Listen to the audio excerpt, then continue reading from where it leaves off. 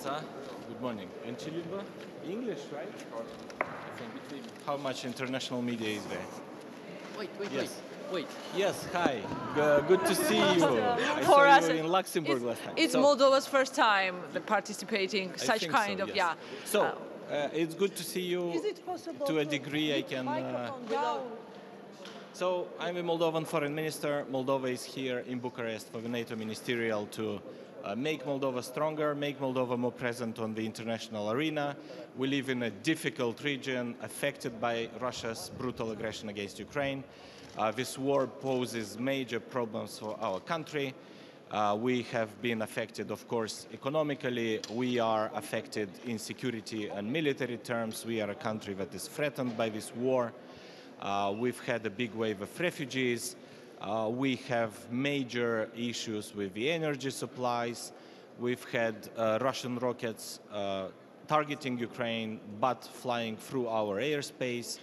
We've had a Russian rocket falling on our territory.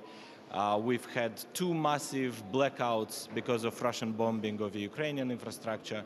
So this war is a major problem for everyone in the world, in Europe, but for Moldova it's really a huge problem affecting our lives across the board. And in this context, Moldova needs friends, needs to cultivate its partnerships, relationships, and needs ways to strengthen our resilience.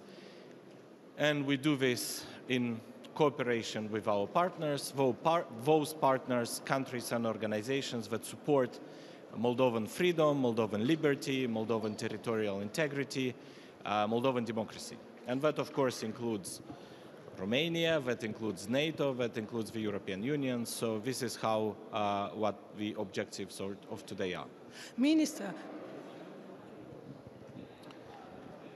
So by its constitution, Moldova is a neutral country. It is not seeking to join NATO as a country because of our constitutional provisions.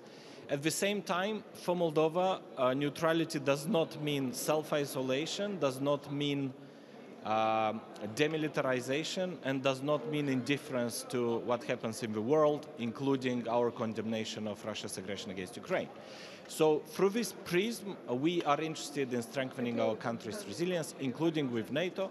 So we are talking about different ways to strengthen Moldova's resilience across the board. Minister.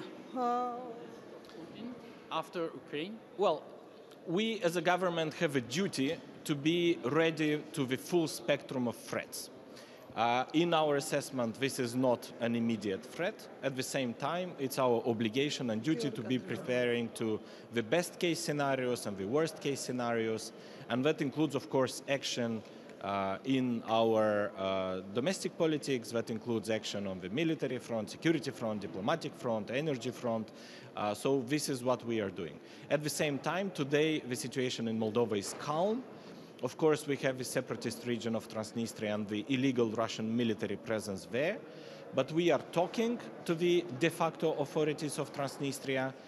We are insisting, and we are together with everyone who lives within the internationally recognized borders of Moldova in our desire to keep peace on our territory, to reintegrate our country, and to achieve the withdrawal of Russian troops from Moldova through peaceful means, through dialogue and diplomacy. So in this sense, as I said, we have to be prepared for the full spectrum of threats, but the situation is calm. In our assessment, Moldova is not threatened in the next weeks and months by military scenarios, and we are working very hard to make sure that Moldova maintains peace on our territory. Minister, question from Georgia. So you will, you with your Georgian colleague will meet NATO members. Also, our minister were in Moldova, in Chisinau. So how do you see cooperation with Georgia on our European path? So yes, last week the Georgian Foreign Minister Ilia was in Chisinau. We discussed the full spectrum of our relations, both our bilateral relations, how we are moving towards the European Union, our cooperation with NATO, our assessment of the war in Ukraine and the impact of this war on our countries. As you know, Georgia is also very affected across the board. So this is the type of things that we have discussing. We've exchanged also views on how we plan to come closer and eventually join the European Union. We heard some interesting ways and know-how of the way this is happening in Georgia when it comes to the institutional work and progress. And then we also spoke about how Moldova is rolling out its EU accession process. Minister, my name is Sergei Piles. I'm from Belsat TV. It's Belarusian independent TV channel.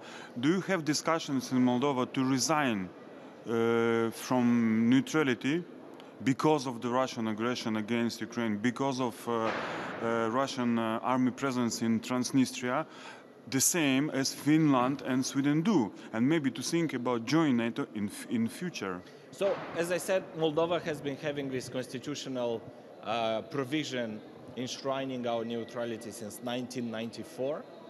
There is a discussion among observers, among civil society.